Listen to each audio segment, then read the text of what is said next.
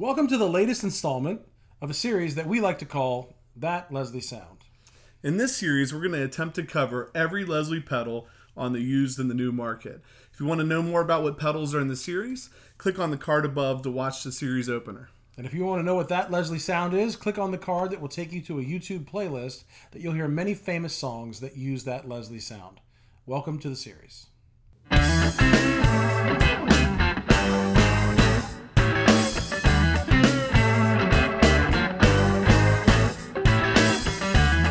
Today, That Leslie Sound is brought to you by the Neo Instruments Mini Vent 2, and the Beard's going to let you know what it sounds like.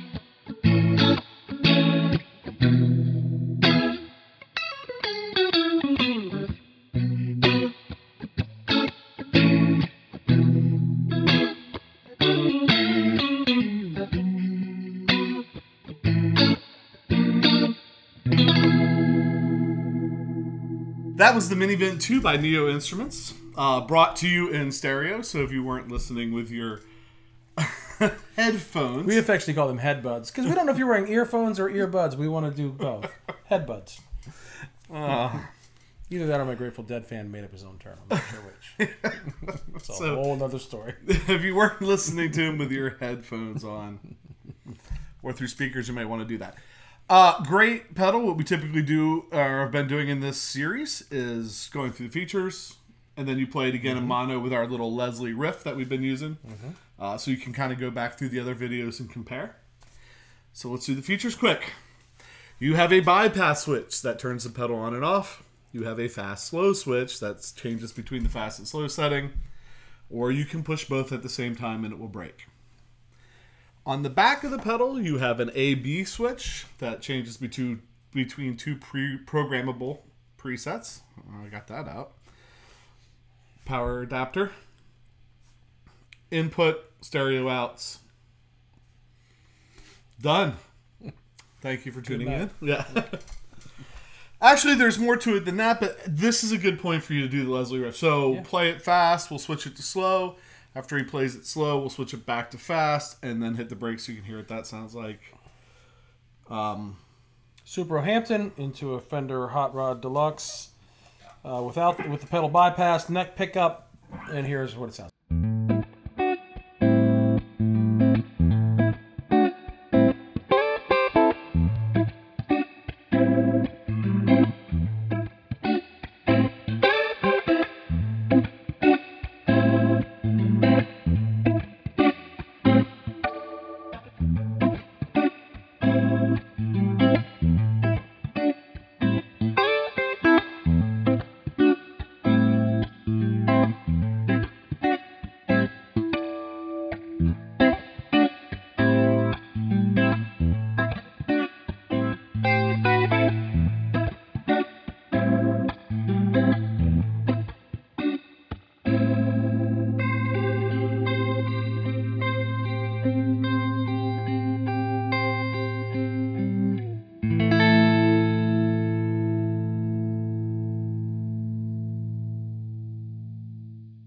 So you hit the brakes there at the end. You can see the yellow LED light fading out as the drum finally came to a stop. Yellow is slow. The high faded out pretty quick. Stopped pretty quick. The lower one took a little longer. All right. So we've had a couple comments that have swirled around. See what I did? swirled around this pedal. One of the comments is it's not tweakable enough. Yeah. And so I think we're going to kind of lay that to rest a little bit in this episode.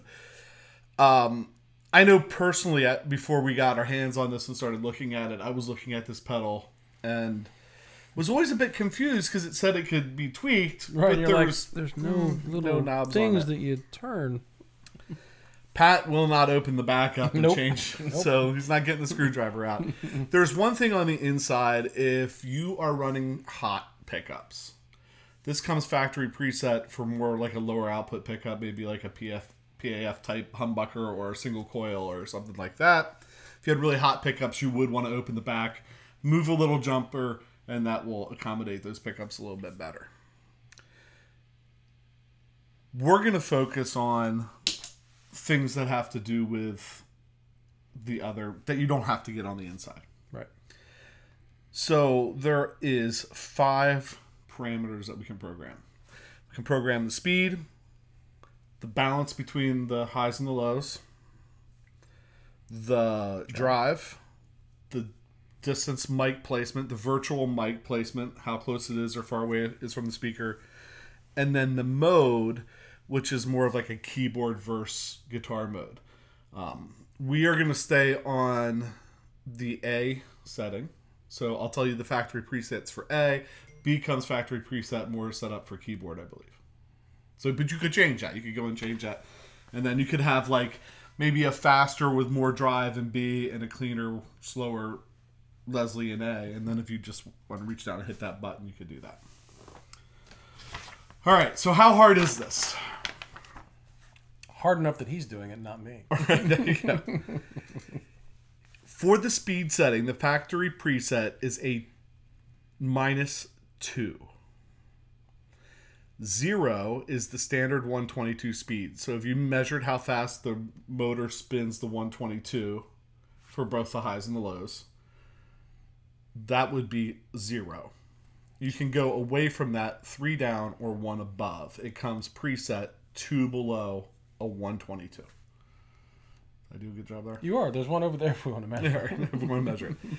So we are going to go from the what it's preset at now to the standard 122. So we should be bumping the speed up a little bit. To do this, it's really easy. You know, and that's the thing. Yeah, it's easier to turn a knob. But once you kind of get this where you want it, I don't think you would be changing it. Right. So it's not that big of a deal. All we have to do is pull the plug. You know, they say set something the way you want and rip the knobs off. Well, you don't have to rip the knobs off because there are none. So just set it the way you want it and just leave it alone. Don't have to tape it. Don't have to put little marks. Don't have to get Get your roadie to white out pens or whatever it is that you do. You don't have to do that anymore. No, you do not.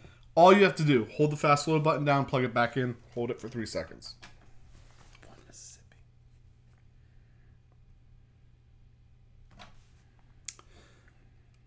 The first light here, the yellow light, is blinking 1 time. That tells us we're on speed. Right. Parameter 1, which is speed.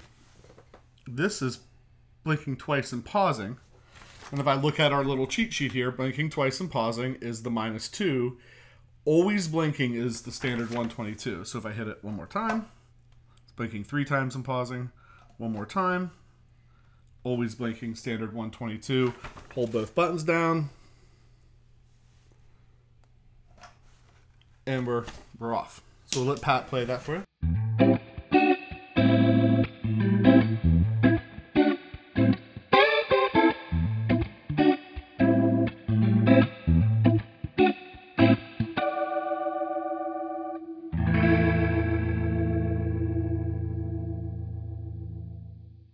In case you're lost, unplug it, hold both buttons down, plug it back in, wait a couple seconds, and you are back in the factory preset. No, tune.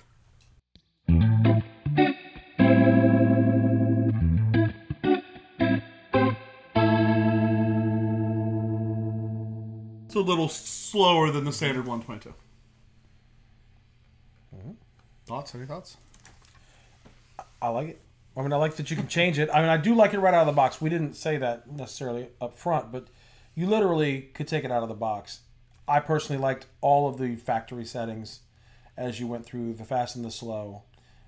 Just the way the mic placement was, which we're going to get into in a minute. All of that, I really liked it. So, but I do like the fact that you can change it slightly. Mm-hmm.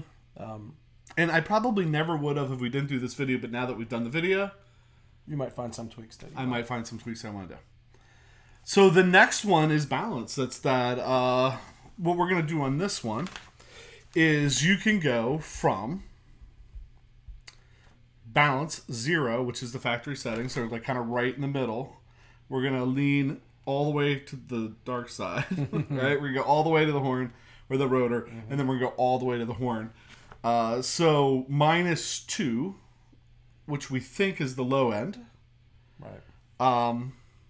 Is blinking one time and then a pause on the second parameter. So real quick, unplug, hold, plug it in. Now, if you have one of these pedals and you're playing live, Jason will come and be your roadie and just run out and switch this under the cover of darkness. Blinking once, blinking twice, second parameter. Balance. And we want this to be blinking once.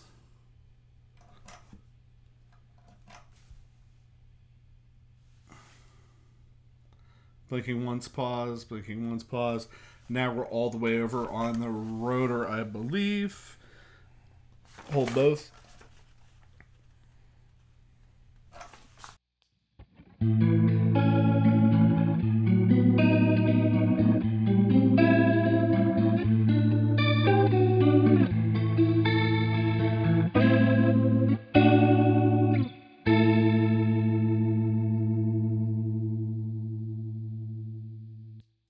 Unplug.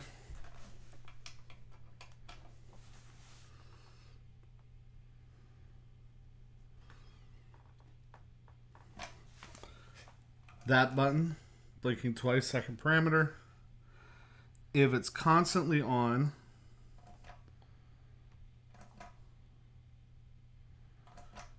now we're all the way to the high end of it. Hold both.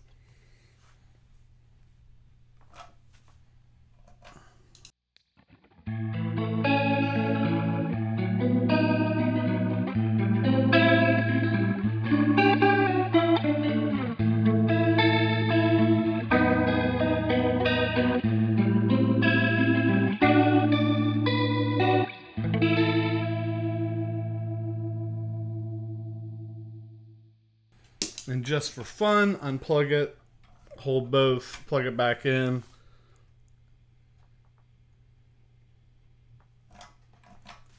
Factory preset.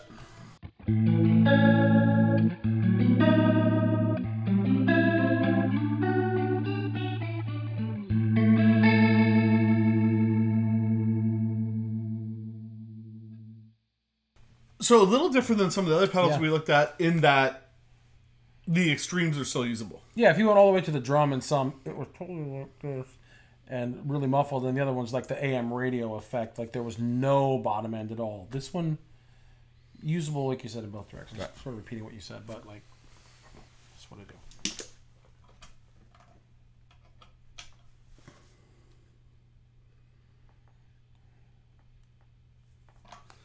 So preset 1, parameter 1. Parameter 2 is balance. Parameter 3 is drive. Drive comes off, and there's 5 levels of drive, and we're not going to fool around. Right. We're going to level 5, baby. So we're going to nickel this bad 2, boy. 3. Blinking all the time is 4. We're at drive level 5. So we went totally off, all the way on. Hold them both down.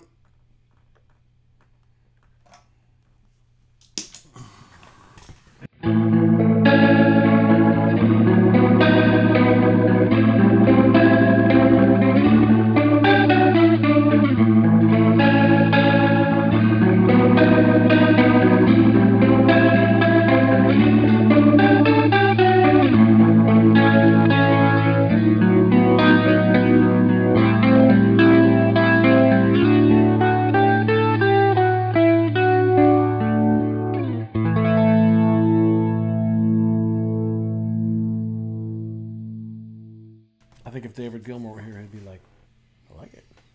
Yeah. It's really usable. Yeah. Doesn't get over the top. Yeah.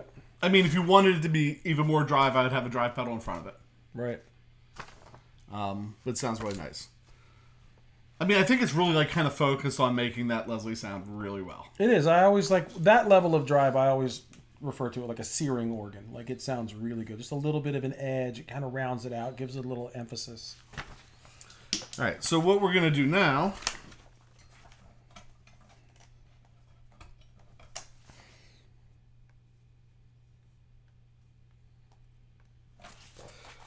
So, first parameter, second parameter, third parameter, which is drive. I'm going to hit this once.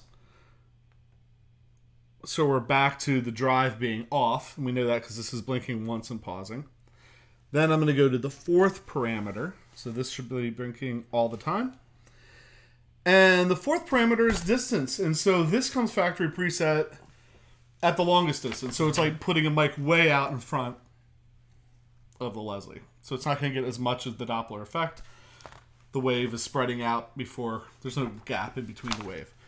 We're going to move it all the way up to the shortest distance. And we're doing that because it's simply to reprogram it for every single one and show you every single one would just take too long. Right. But we figure if we give you extremes that you can kind of, oh, well, there's somewhere in between that is what I would like. And so to go to the shortest distance, we just need that to be blinking one time. So one more should loop me back to the beginning, in which you get a pause, blink, pause, blink, pause. And so this would be dry. This would be the shortest distance of the mic.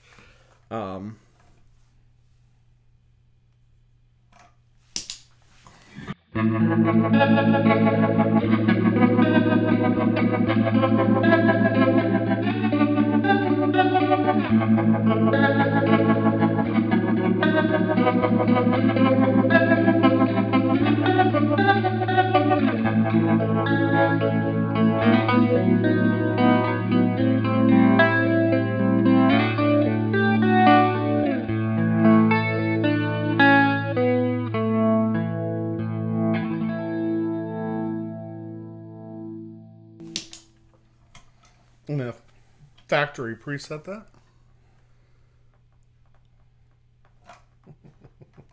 It's hard to push this down. All right, you want to just hit that real quick so they can hear?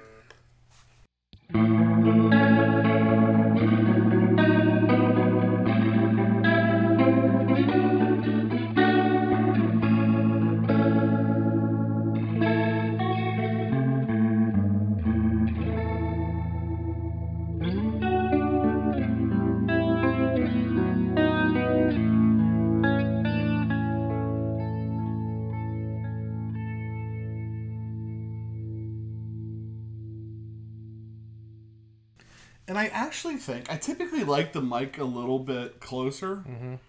I kind of feel like I like the extreme far away better than the extreme close, but I wonder if there's something in between there that, like if I was tweaking this to put on my board, or when I tweak this to put on my board, I maybe would go like the 3.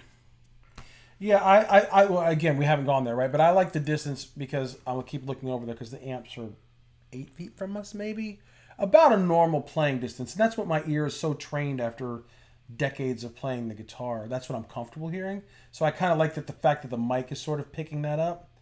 But there's times we record in the room, we go back and listen to the recording. I'm like, oh, okay, that sounded good. But I think I like the distance far because it's what my ears are most accustomed to hearing. Because I'm not big doing recording. I'm not listening in ears. I'm space in a room. But anyway, that's me. So, we did the speed, we did the balance, we did the drive, we did the distance. We're not going to do the mode because we're not playing keyboards. Did I mention the other thing with the switches? I don't know that you did. I don't think I did. No. So, there is switch modes. If you go back and you look at, we did an episode on the micro vents that was focused simply on how to set them up, how to do this programming.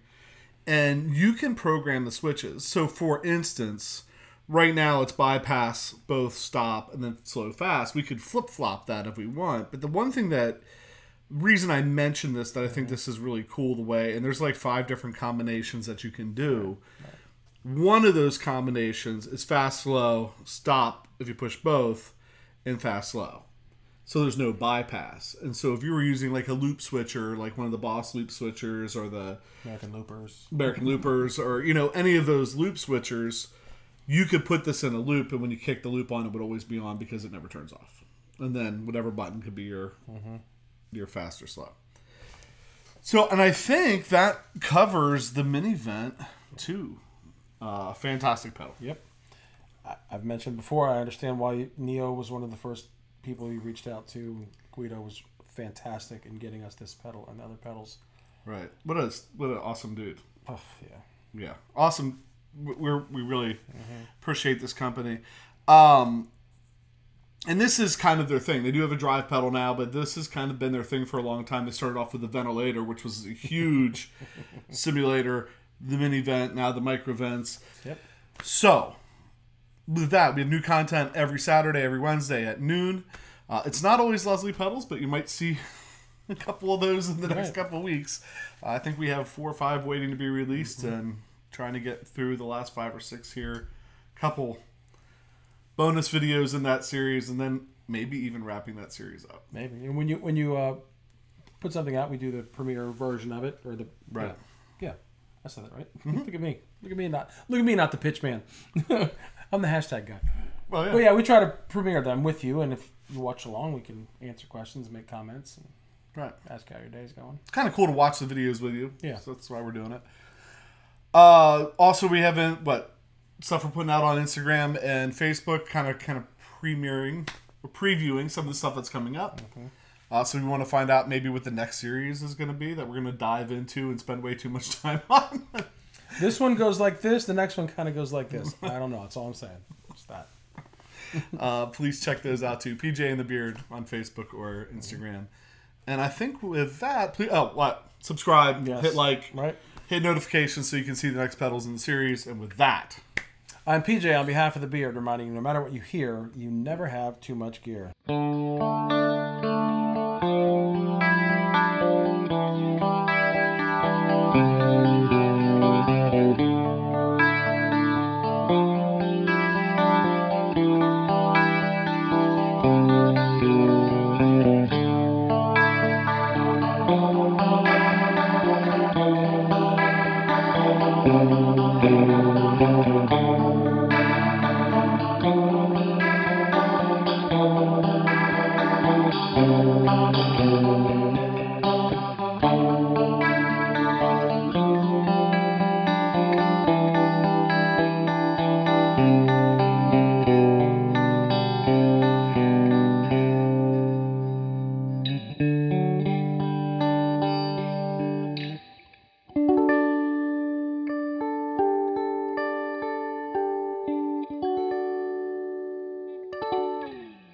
I was waiting for it to come to a complete stop.